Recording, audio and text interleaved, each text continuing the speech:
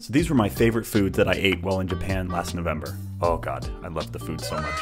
Conveyor belt sushi at Sushiro. Fast, easy, delicious, 8 out of 10. I would be lying if I said we didn't get conveyor belt sushi like 5 more times throughout the trip. So good and so fun. Crunky.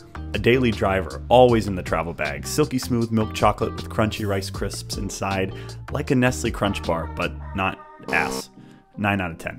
Kanji rice porridge at a super cute cafe in a sleepy neighborhood of Kyoto. It was chilly and raining out, and the warm rice with egg and pork may have saved lives. Food, 11 out of 10. Vibe, 12 out of 10.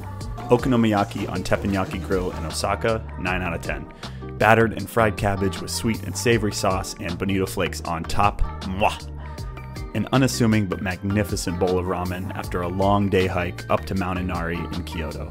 It was like we were in a movie. 10 out of 10.